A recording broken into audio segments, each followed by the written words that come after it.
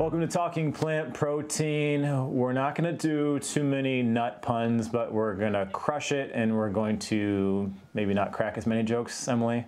I'm going to leave the nut puns to you, Joey. All right, now you represent almonds, right? So tell me about your job role and specifically what you do. Yeah, so I work at the Almond Board of California, which is a nonprofit that supports the entire industry of almond growers. And there are over 7,000 almond growers in California. We grow over 80% of the world's production right here in about 500 miles. It's pretty impressive. Really? Wow, yeah. That's a lot of almonds. Almonds is actually one of my favorite nuts. And when I was a kid, you know, my parents wanted me to eat like more fruits and vegetables and whatever, and like, oh, maybe have some nuts. So that was one of the more like healthy things I started going to, because growing up in Wisconsin, I had like cheese and fried things. I know this is talking plant protein, but I've gotten much healthier in my elder age, if you will. All right, now you coming up, you're speaking at Future Food Tech in March. So what's the focus of your discussion? Yeah, so I'm going to be on a panel at Future Food Tech. It's called Functional Ingredients, Creating Accessible and Nutrient-Dense Foods. So during the panel, we're going to talk about, the rationale behind choosing the ingredients that developers put in functional foods, and what's the biggest challenge as it relates to ensuring accessibility, both at the product development side and the consumer side for functional foods. And then we'll also hit upon, some consumer trends like immunity and gut wellness, focused foods, and kind of what happens when we're looking to focus there as a product development side.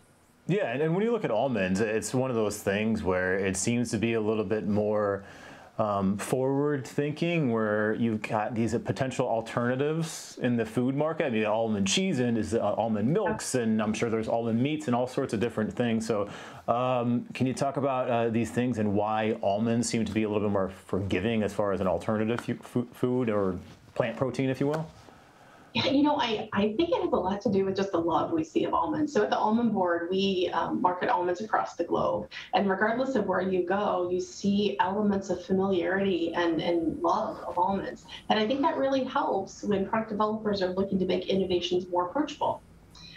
So California Almonds, you probably know this, are one of the few natural ingredients that meet the diverse needs of an R&D professional. So whether they're looking to drive taste, texture, or utility within their manufacturing process, and then have something that blends both with sweet and savory formulations, almonds are a simple and natural way that they can do that.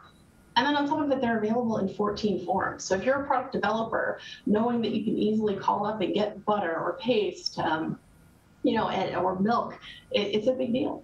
Yeah, 14. I had no idea there was 14 forms of different ways you can use almonds. I'm sure you guys are working on even more representing that many different almond growers. But as far as diets, right, like different forms of diets, and everybody seems to be on something different. And what types of diets do almonds fit into?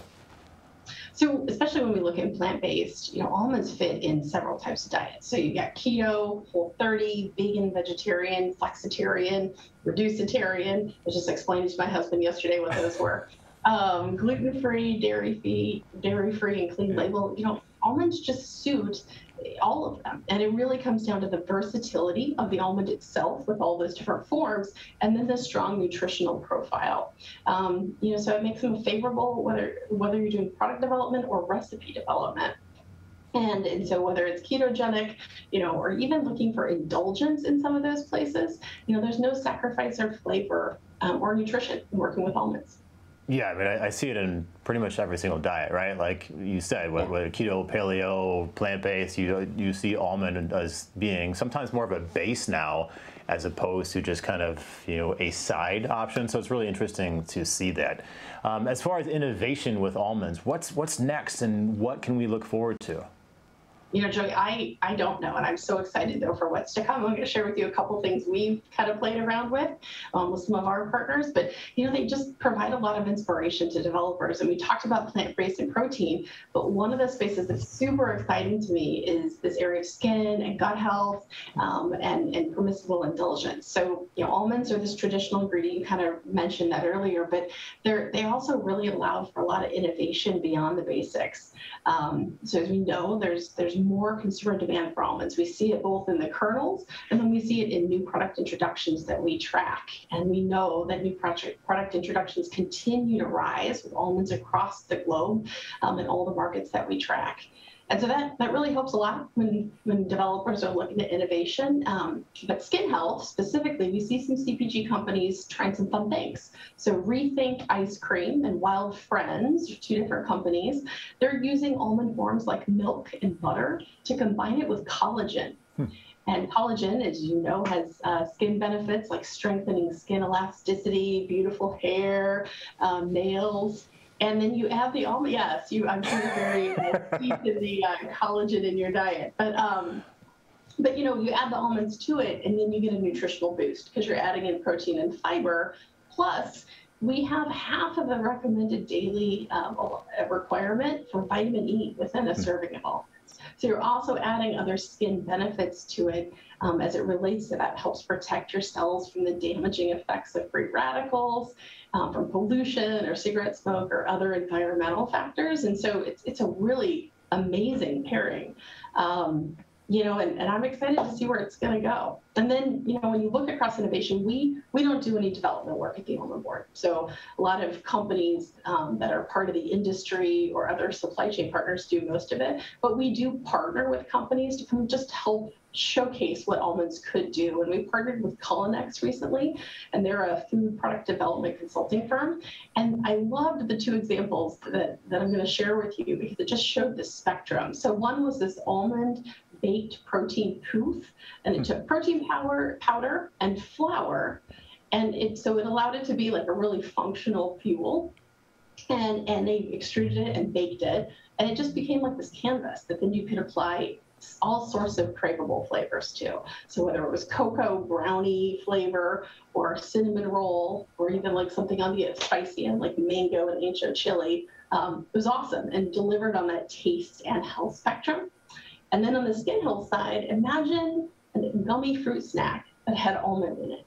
So using that almond oil with those essential fatty acids and polyphenols and vitamin E, it really allows you to have a skin health focused product.